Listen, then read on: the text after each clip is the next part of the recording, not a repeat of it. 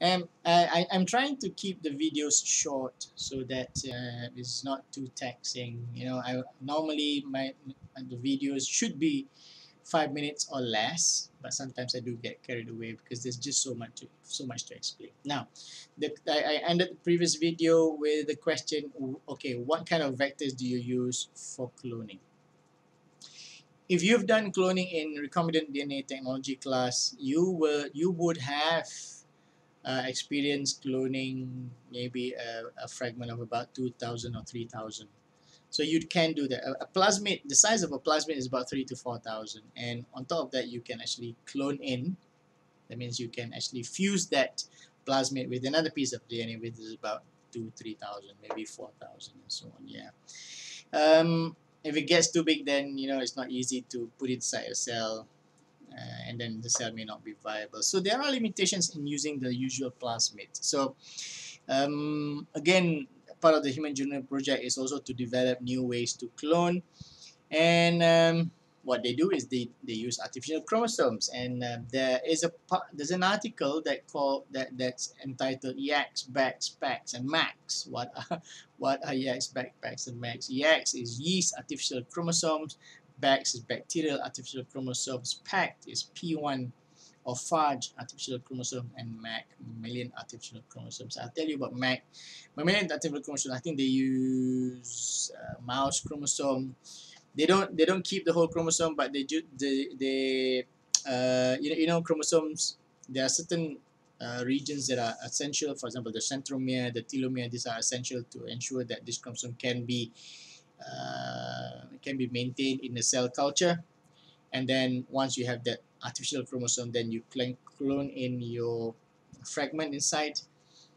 But Macs are not very easy to use again, and phage packs are also not very popular because while it can be good, it can only take about 40 to 50 kilobases, which is, you're talking about a chromosome which is about 300 million bases, right? So if you have clones that can only take 50,000, you're gonna need a lot of clones. YACs. So I'm going through the sequence not in order that I've written, because I want to eliminate max and pack first, and then people started off using YACs. YACs are yeast artificial, yeast, Saccharomyces cerevisiae. They use yeast chromosomes, and they modify the chromosomes, throw out some of the yeast genes, and then use it to make an artificial chromosome so that they can clone in sequences. It's fine. It can take up to maybe about 2 million bases. A fragment of 2 million base can easily be cloned into yeast artificial chromosomes. Unfortunately, they are not stable. By not stable, it means that when you start off cloning 2 million bases, but after the cell is allowed to divide and so on, you'll find that some of your colony clones have become shorter. It's sort of because the DNA is too long. Then maybe, I don't know, home recombination or some deletion and so on. So the inserts are not stable. So the best system that in the end was the BACs. BACs are bacterial artificial chromosomes. You use the bacterial chromosomes, you check out all the gene unnecessary for cloning, and then you can put in the fragment of interest. And each BAC can take about 200,000 length, 200,000 bases for cloning. All right.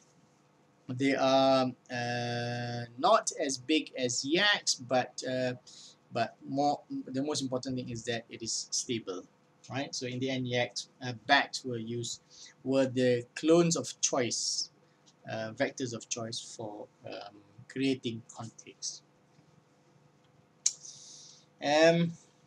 So this is the box 7.1 shows you how they do yeast artificial chromosome. This is the yeast chromosome. They cut with enzymes, and then they leave out the telomere, the centromere, only important regions, and then you've got the short arm and the long arm, and then you can have inserts DNAs, and this one becomes a complete chromosome that can be maintained in the cell. Okay. Okay. Now that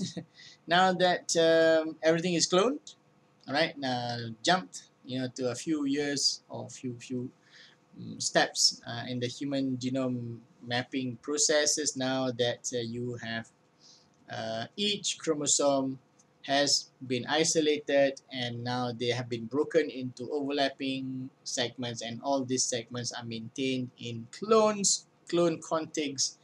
So then the next step will be to sequence. So having done all that, then this is the race of getting to achieve the draft human genome sequence. Now, from 80s, 90s, it's always been a public funded project, the Human Genome Project, that is funded by, it was established in different labs. But sometime in the year, this